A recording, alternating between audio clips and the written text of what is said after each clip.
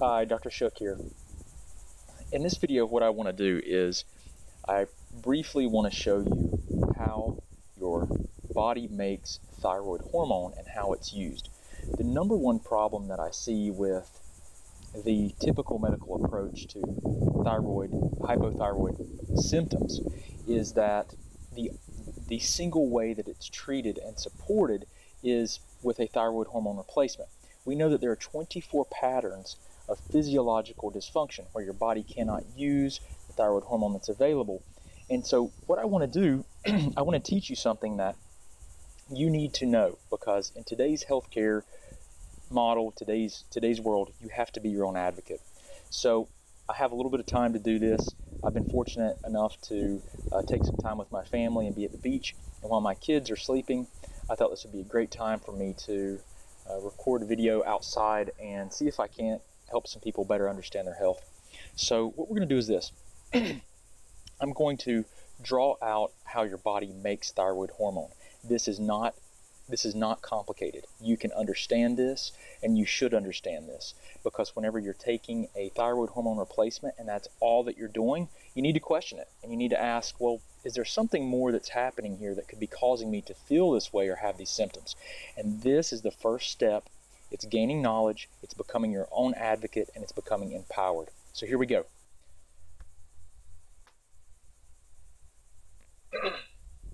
Okay, so we're going to start.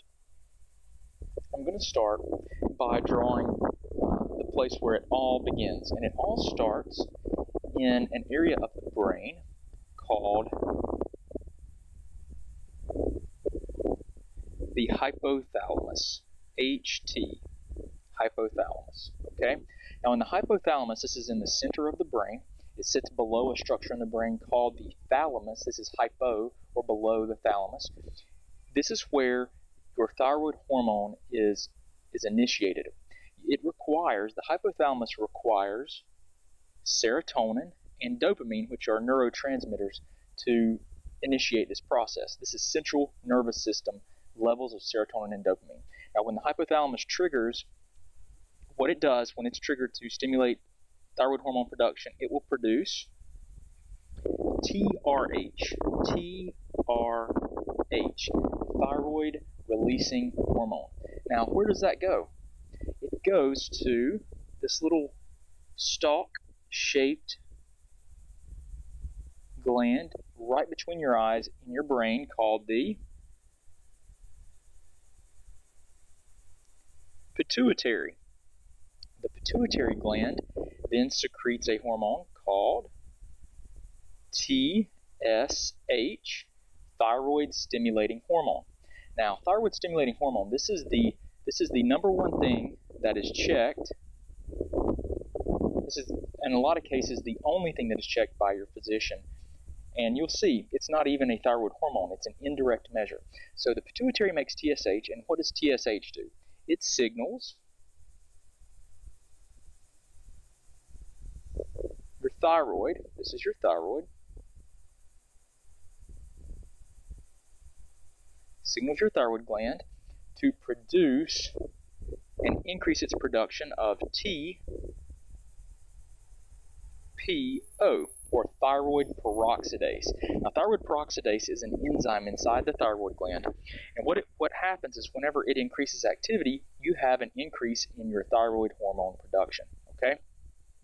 So TPO is stimulated, production of TPO is stimulated by TSH, the thyroid stimulating hormone, okay? So when that happens, your thyroid gland will then produce T3 and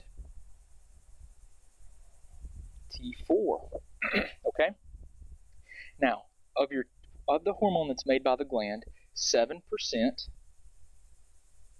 is T3 and 93% is T4, okay? So you can see the predominant amount of hormone produced by the thyroid is T4. Now here's the deal. What happens as soon as the hormone gets made by the thyroid gland, what it does is it hops on a binding protein, okay? Because when the hormone gets dumped into your circulatory system, it's free and it immediately is bound we're going to call it a little transport truck, okay? So we're going to put some wheels on it because it's a binding protein that carries the hormones. You see, so T4 gets bound, T3 hops on this little truck, okay? It's a transport protein. It's like a taxi cab or a truck that carries the hormone to the tissues where it needs to be released. Now, when it gets released into the circulation, what it does, it binds to that binding protein, okay? All those proteins, by the way, are made in the liver. And then what's going to happen from there is that the T3 is going to go into circulation. Now, what we're going to do is I'm going to show you, we're going to talk about the end target for your hormones, okay? The very end target, what do you think it is? The end target for your hormone is this right here.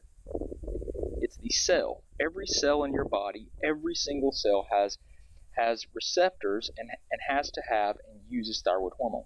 So we're going to show the cell. This is the cell wall, and then this is the nucleus. It's the center of the cell. Now, inside the nucleus, you're going to have this wonderful stuff here.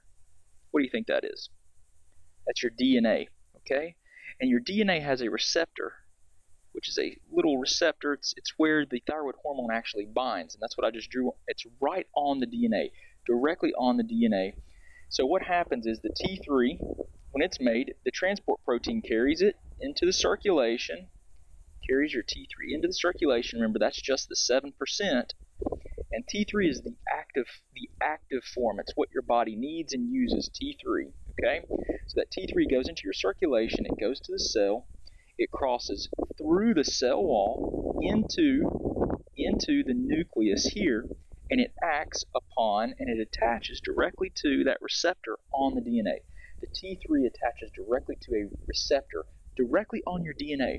And what it does is it triggers your DNA inside of the nucleus of every cell in your body to produce proteins.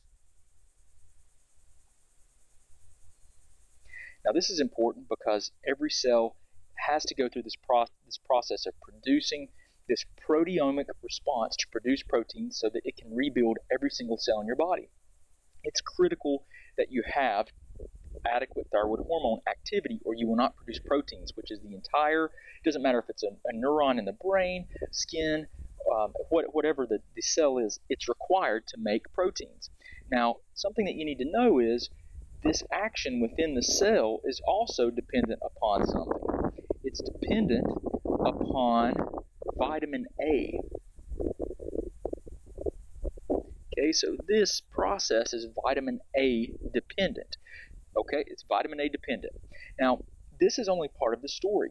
So we still have T4, the majority of the thyroid hormone, that needs to be converted in the body into T3, the active form. So here's how that happens.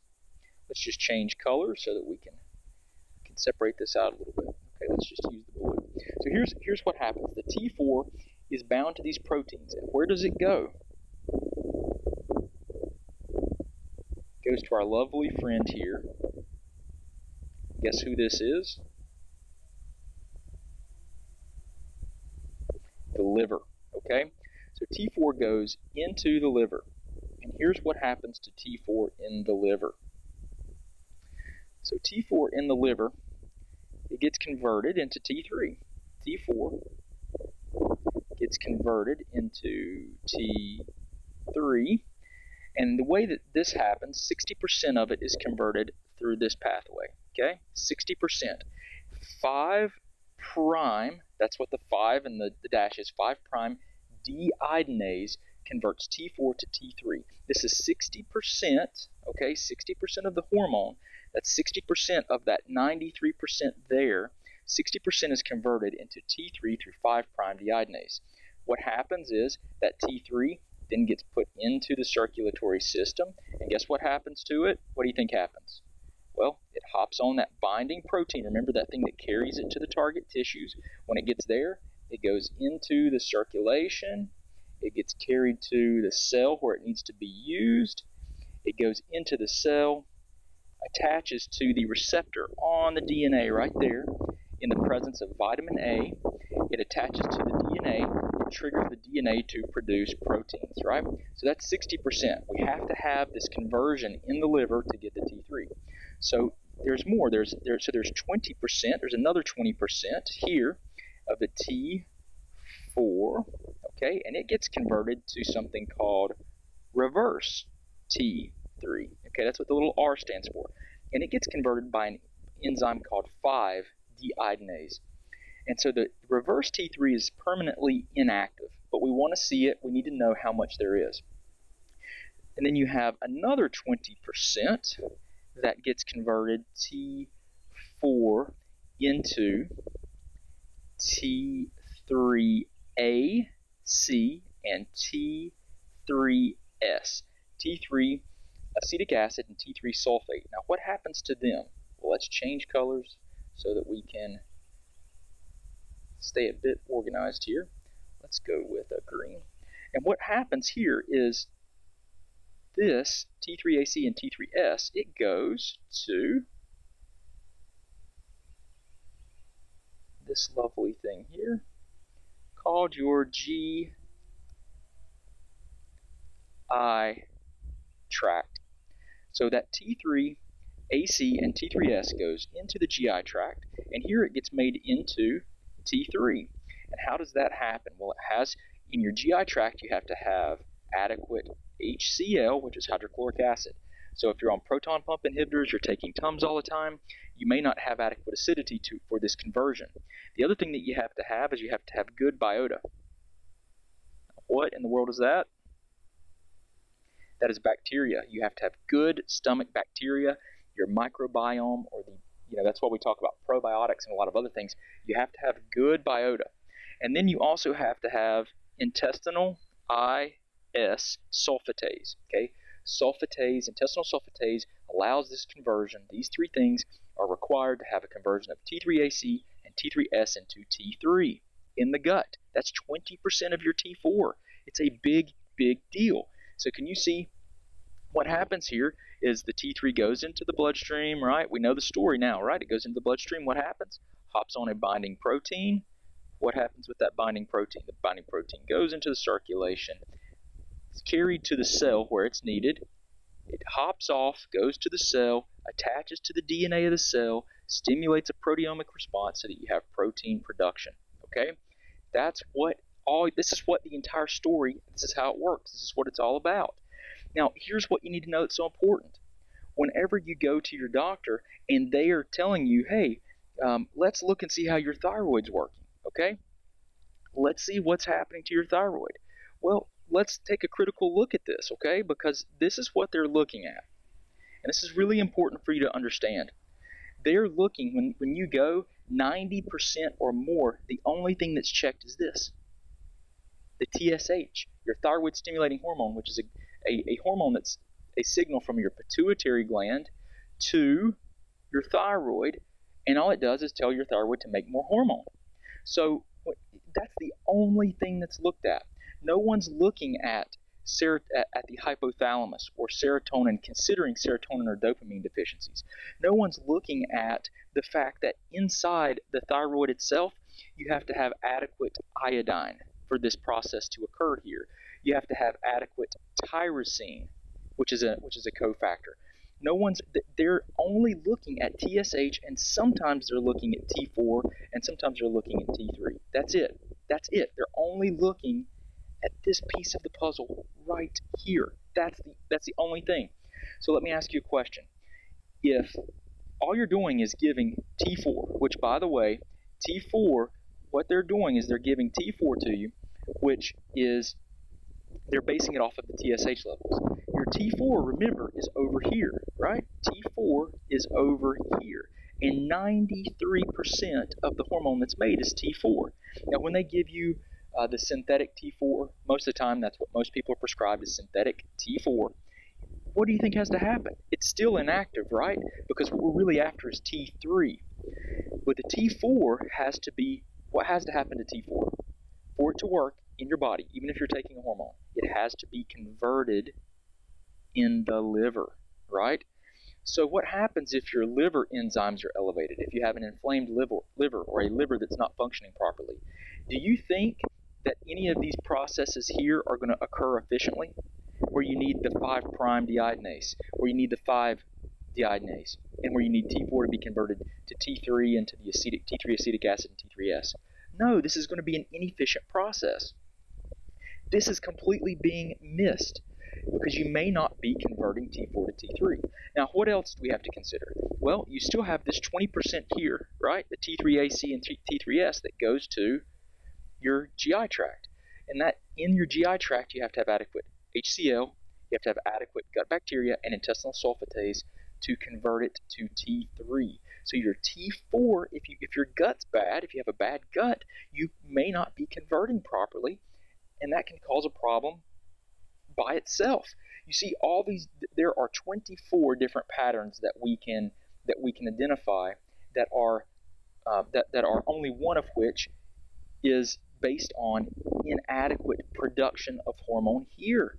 There are all these other places that your thyroid hormone, you can have adequate levels and still have physiological inadequacies or poor responses, because you may have a rundown liver, you may have a problem with your gut bacteria, you may be vitamin A deficient. These binding proteins, remember all these trucks that I drew here? All the trucks. Well, guess what happens to a lot of women who have been on birth control for years? You know what happens? These binding proteins, these little trucks, they get a very sharp increase in the number of those binding proteins, and the proteins hold all of the T3 and all of the T4 on the truck, and they don't let it out for the cell to use. So what happens? It means that you have enough hormone, but your cells can't use it. What are some of the other things that we have to consider? We have to look at things called cytokines. C-Y-T-O-K-I-N-S, cytokines. We have to look at cortisol, the stress hormone. We need to look at stress,